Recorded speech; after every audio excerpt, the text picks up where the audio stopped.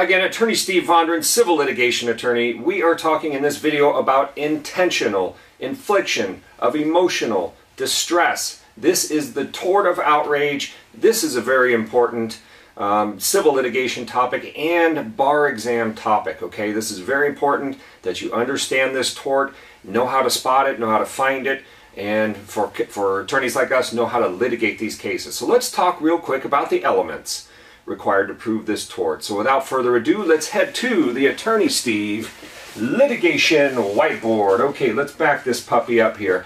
Okay, so we have got on the board here, we are talking about intentional infliction of emotional distress, what some people call the tort of outrage. The tort of outrage, okay? So on your bar exam, on your paralegal exams, legal exams, you are looking for some atrocious conduct, something that somebody's doing to somebody else that makes you go, my God, what are they doing? That sort of thing. If you spot that and you read those facts closely and you spot that, you're going to score your big points. Let's take a look at the board here, okay? So we have intentional infliction of emotional distress. We have our elements, okay? When you see that atrocious conduct, you're going to spot the issue and you're going to lay down the rule, okay? Here's the rule. The intentional or reckless causing severe mental or emotional distress by extreme and outrageous conduct. By extreme and outrageous conduct. Okay, so let's take a closer look at these elements. Okay, so as with all of your intentional torts, this has to be an intentional tort. Intent, we know, is, you talk about on your exam, knowledge with substantial certainty. Knowledge with substantial certainty that you're going to cause this emotional distress, things like fright, humiliation, anxiety, trauma, those kinds of things. Knowledge with substantial certainty that you're going to cause that consequence is what's required. Okay, so let's check that off our box. But here's one of the interesting things about the intentional torts. I think it's the only one where it can actually be reckless as well. So even if you can't get to the high standard of knowledge with substantial certainty, you look to reckless. Can we show that it was reckless, an extreme disregard or an indifference to whether or not this person would suffer emotional distress, the plaintiff? Extreme reckless disregard of the rights of others, okay? The failure to have any sense of what's going on here.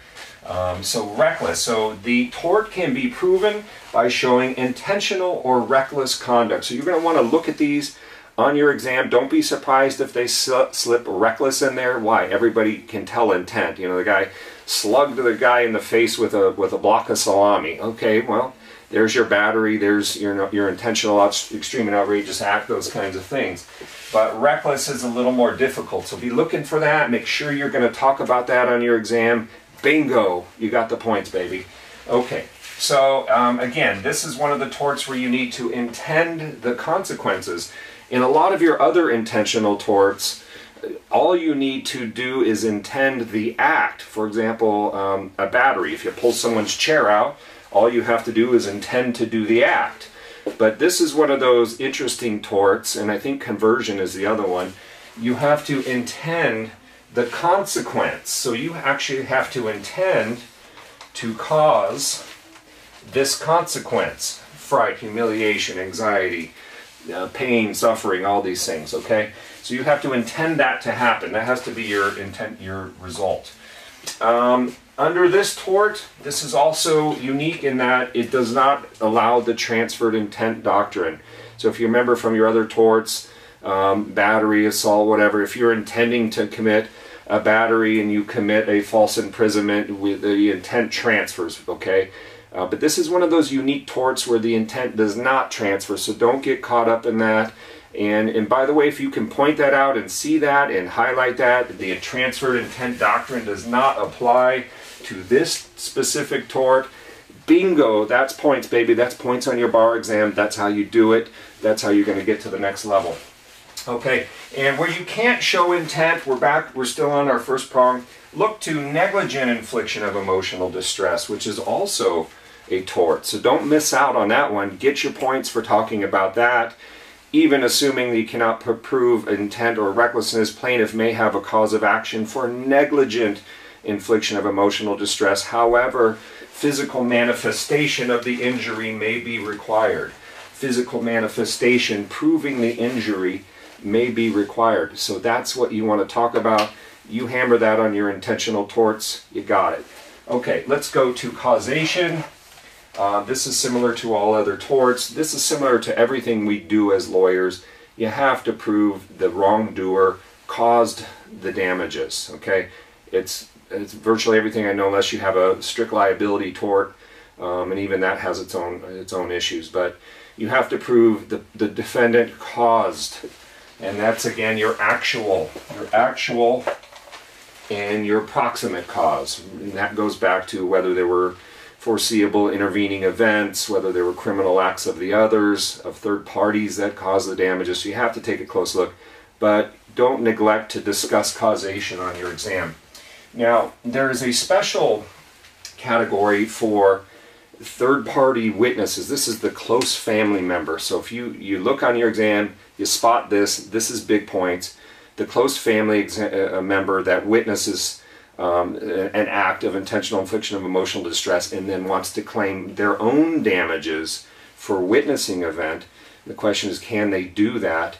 The general rule is yes. The general rule is if it was a close family member, if they were in close proximity to the event, if they were actually witnessed and perceived the event, and the defendant was aware that they were present. So, you know, if you have a case of police brutality or something, beating someone up, police beating up a kid in front of their mom, and the mom's standing there watching this, and she's suffering all this severe mental and emotional distress caused by these wrongful, let's assume they're wrongful acts of the defendants, she can potentially recover for her own emotional distress. So that's a really big factor. If you pick that up, again, big bonus points.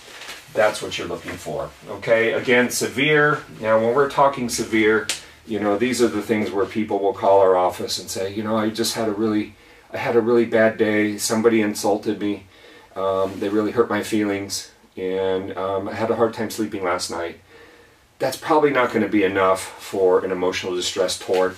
We are talking about extreme, severe types of damages that are beyond that which a reasonable, ordinary person should be required to tolerate in a civilized society. So these are kind of the buzzwords, the language you're going to use. Beyond all, dealing with pain beyond all bounds of decency that a reasonable person should have to be expected to tolerate. If you have objective evidence of it, that's going to help.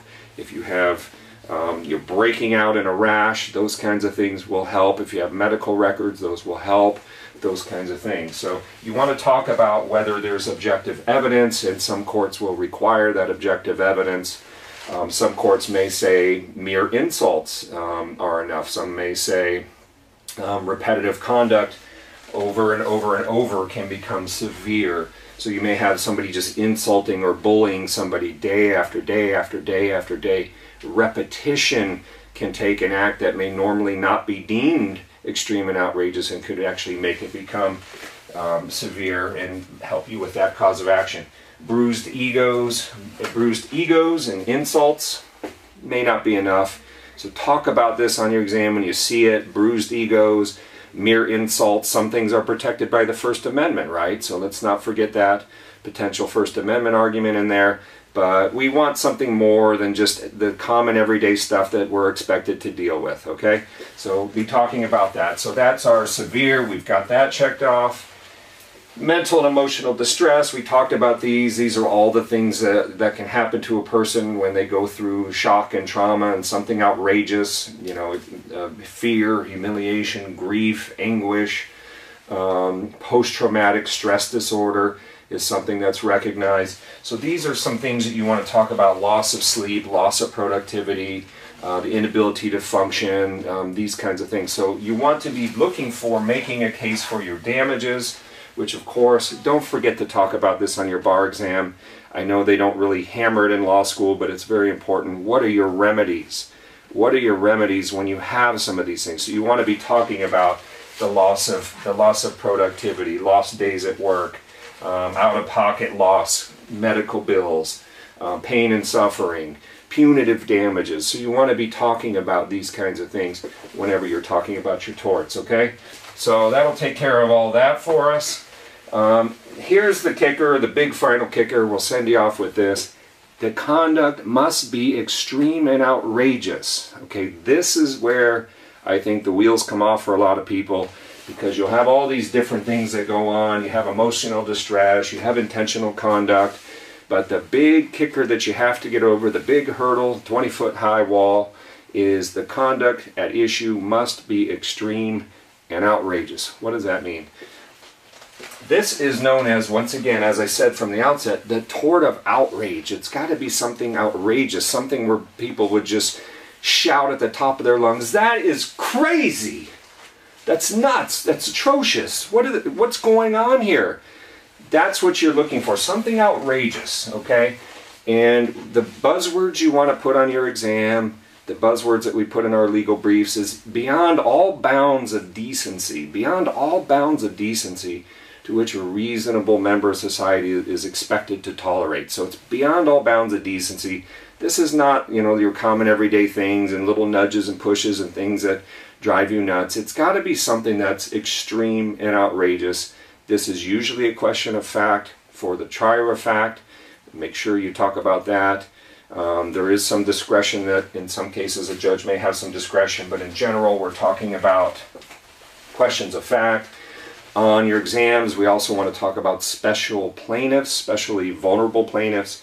There's 3 generally recognized classes of vulnerable plaintiffs. You have your kids, you have your elders, okay, sometimes triggering also financial elder abuse claims or other elder abuse types of claims, and you have your pregnant women, kids, and elderly. So you're going to be looking for those. If you see those on your fact patterns, you're going to jump all over it and you're going to go, aha, this could be IIED, the tort of outrage. I'm going to talk about it. I'm going to scoop up all my points, and you're going to talk about these special protected classes, okay? You're also going to be looking for positions of power, abuses of power, the school principal, the police officer, the employer, people that have positions of superiority. These are things that need to be factored in. Also repetition, how many times is this happening? If it's happening 2, 3, 4, 5 times, something that's simple may become the tort of outrage. Okay, so that's something to think about. Finally, you have your common carriers. Don't miss this. I know when you're caught up in the bar exam, you have so many laws and rules and facts in your head, but don't miss the common carrier, the bus driver, the airplane stewardess, the taxi driver, airplanes, trains, automobiles, all that stuff.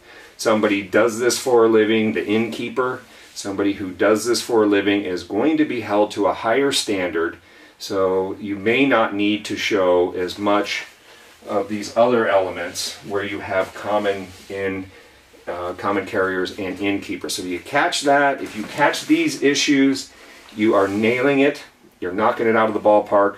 If you need an attorney to handle your emotional distress claim, give us a call.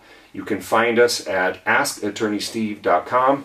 That's askattorneysteve.com. If you need more information about our bar review materials, slaythebar.com. Do we charge you? No, we don't charge you. Everybody else charges you, right? Everybody wants a lot of your money. This is free information. The tort of intentional infliction of emotional distress. Attorney Steve Vondran, thanks for listening. Feel free to share this video on your social media networks, and don't forget to subscribe to our video channel. You want to keep this good stuff coming. Have a great day.